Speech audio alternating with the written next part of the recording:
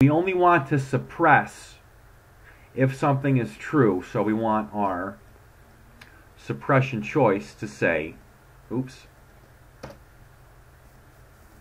yes.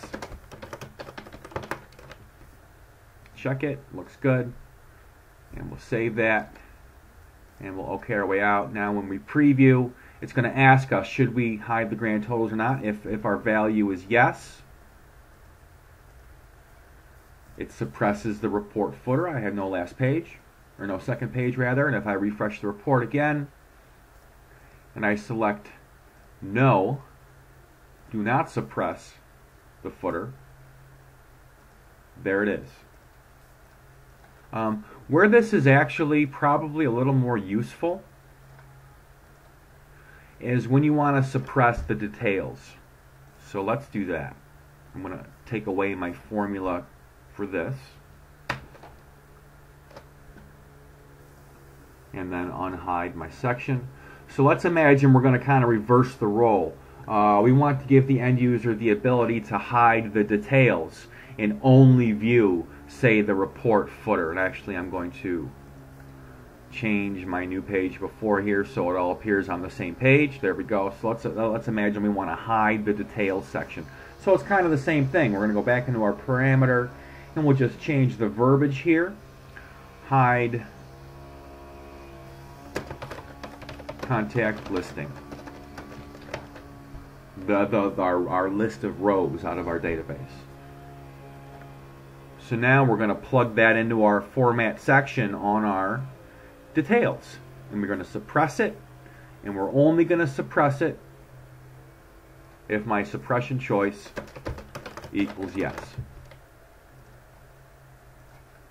So now we preview and I say I do want to suppress my details. So now I only get my grand totals. If I refresh again, prompt for new, and I say do not suppress my contact listing, I get it. So I'm hoping that I can show you that here that parameters don't necessarily have to just control data selection. They can actually control pretty much anything else in Crystal.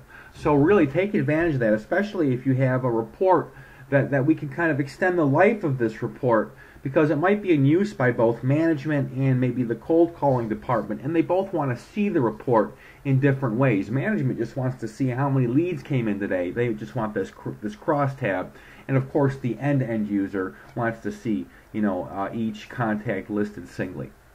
So again, we can actually drive pretty much anything that you see with this X-2 button. We can drive that with a formula. And parameters just happen to be an excellent way to allow the end user to provide values at runtime. Okay, moving on to our all choice parameter. This is something that I actually use a lot.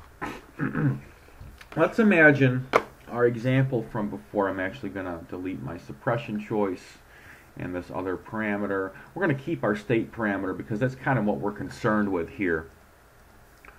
I'm going to go back into my select expert and plug that back in. Again, I go right to my formula editor, and I want to say my state is equal to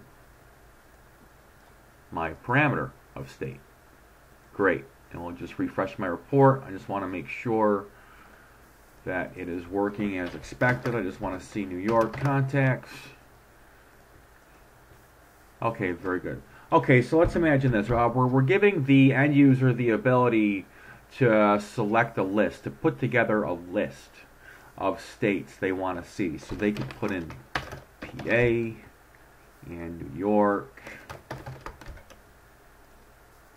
South Carolina, and what have you.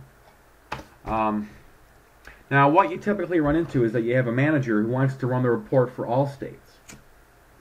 Well, you could certainly tell the manager, well, certainly what you could do is you could just refresh the report, and certainly, you know, you could provide a list of every state in the union here, and then the end user would have to go in and add every state in the union. That's one way to do it.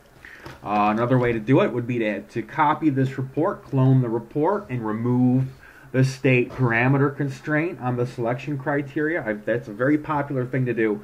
But then you run into administration problems. If something needs to change on one report, it needs to change on the other. It can just really kill you on the maintenance labor on a report's lifetime.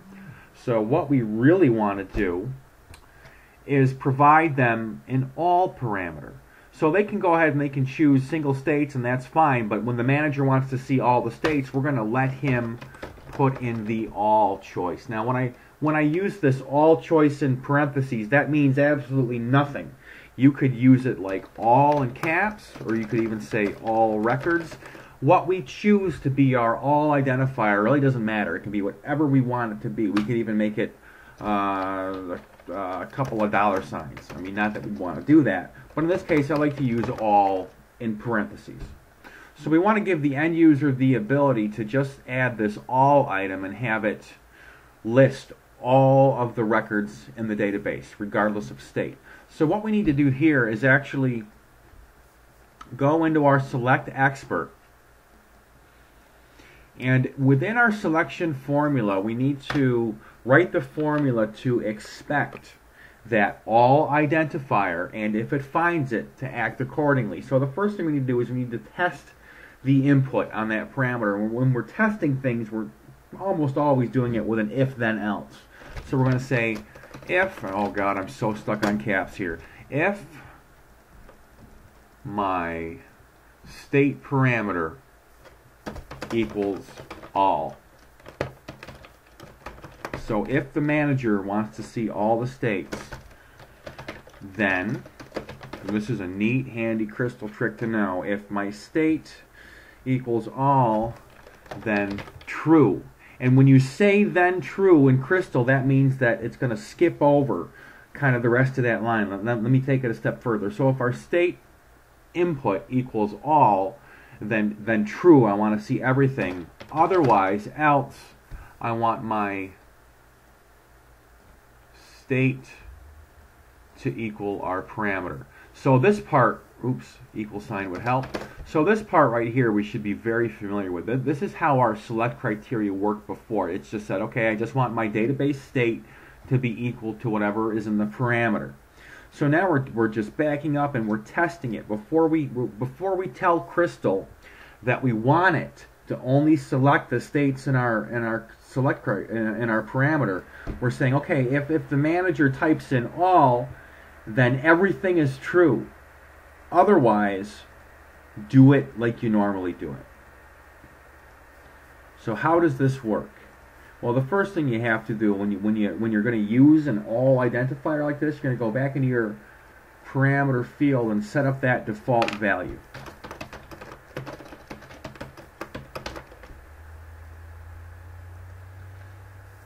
So now when I refresh my report, I can select this all. Well, the first thing I want to test is I'm not even worried about the all part yet. I just want to make sure I didn't break the rest of the report.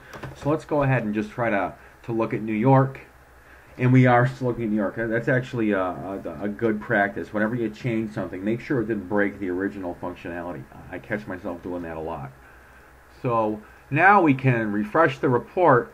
And now if we select that all identifier, we're going to add it to our list just like it was a state. And we hit OK. Now we have everything out of the database. How did Crystal know to do that? It was everything right here is in our select expert. And it's that then true. I use that all the time. So if our state equals all, then everything is true. Then all the states are true. Otherwise, do it as usual. Only pick the ones they selected now.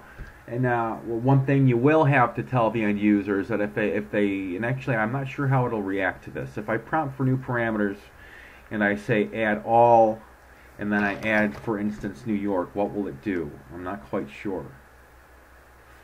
Looks like it's smart enough to select all still, and I'm pretty sure it's because all was the first choice. So let's test that one more time.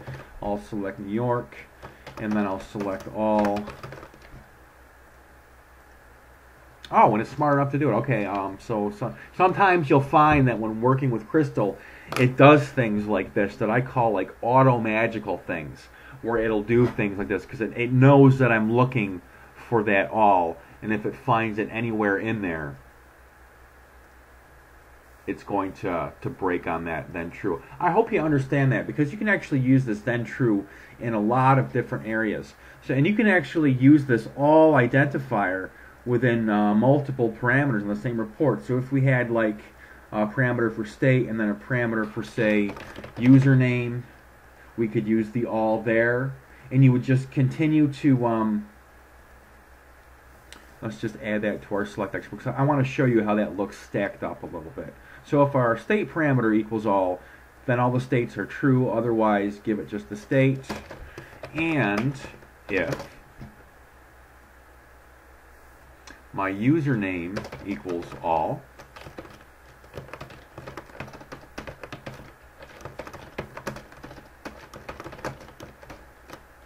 then true, else, and in this case we'll plug in our create by from the Goldline database. Ooh. Then create by should equal my username. So this is how it would look stacked up. So I mean, whenever you're using an if then else, you can always add another one by appending an and or an or here, and the ands and ors work with Boolean logic as you would expect them to, and you can continue to stack if then else's. So if you have a report prompting for like state, username, a quarter of the year even, which I guess wouldn't be so applicable to the all choice, but you can do that. You can keep testing for this all in parentheses, and if it finds it, tell Crystal that it's true. And when you use this then true, it seems to work on a per line basis. So in this case, if our state is not equal to this all identifier, it'll grab this half of the line, and then it'll skip to the next one, and it'll test it for all. If it finds all, it'll grab like the left hand side. I hope that makes sense.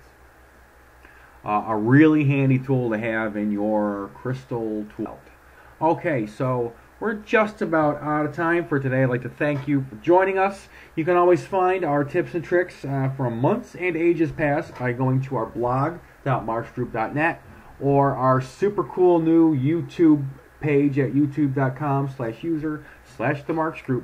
I'm always looking for the next batch of Crystal tips and tricks, so certainly if you're experiencing any pain or challenges in your neck of the woods, I'd love to hear about it at justin@marksgroup.net. I'd like to thank you for attending, and have a great day.